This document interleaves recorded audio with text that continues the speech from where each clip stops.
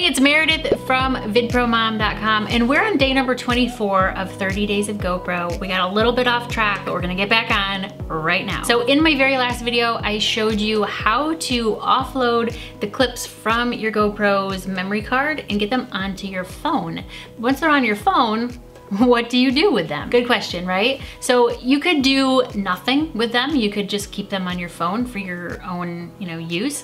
You could upload them straight to Facebook or YouTube or Instagram directly from your phone. But if you want to do a little bit of editing before you upload them to your social media networks, then there's a couple of apps that you may want to check out. Now, I should say you don't have to edit your videos. It's not a must, but a lot of people like to do that. They like to edit out the places in their footage that are not that great, or maybe they're a little bit shaky or blurry or whatever, they're just bad for some reason, and you only want to upload the good stuff to social media, right? So that's where editing your videos comes into play. You may also have multiple clips that you want to string together into one video, so you're gonna have to do a little bit of editing to get that done as well. Now, personally, I love to edit my videos on my computer. I actually really enjoy video editing, but I do it all on my computer. I have a MacBook Pro and I love editing videos on my computer. I don't love doing it on a mobile device, but sometimes it's necessary. Sometimes that's all you have, and that's fine. So in today's video, I wanna show you what some of the more popular and well-known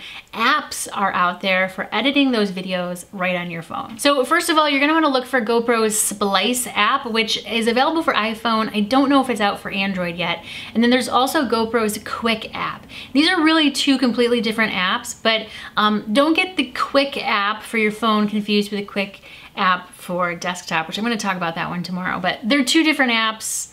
They kind of sort of do the same thing, but not really, because they're on different devices. So outside of those GoPro ecosystem apps, you have Adobe Clip, which is made by, obviously, Adobe. And then you have Filmora Go, and then you have iMovie. Now, I haven't used those last three, Adobe Clip, Filmora Go, or the iMovie app for my phone. I haven't used those, but I do have some videos for you on how to use the Splice app on your phone and also the Quick app on your phone. So I'm gonna link to those now so you can go check those out. And catch me here tomorrow. We're gonna talk about that Quick app for desktop. If you haven't subscribed yet, do it now. Give it a thumbs up while you're at it. And if you haven't grabbed my GoPro Settings Cheat Sheet from back in video number 1, you can go get it now. And I'll see you next time.